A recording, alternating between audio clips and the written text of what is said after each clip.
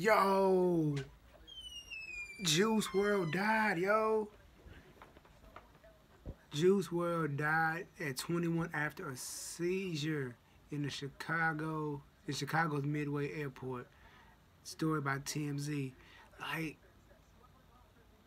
I didn't even know he had, I didn't even know he, you don't even know about these people's health like that. I didn't even know he had seizures.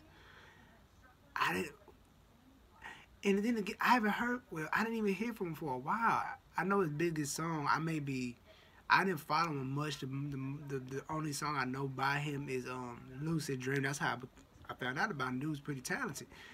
And I'm like, I thought, I was hoping this was like a joke. Like, the name of his album was like R.I.P. Juice Wrld. I was like, yo, maybe this is the album. Like, he can't be dead. Like, then, like, and he was super young, 21. He's just, like, he's 21, yo. Like, that is... And I'm not going to sit and say I was the biggest fan of him, but I followed him. Like, I knew about the dude. I knew his music, you know. That's crazy. A damn seizure. Man. That's wild.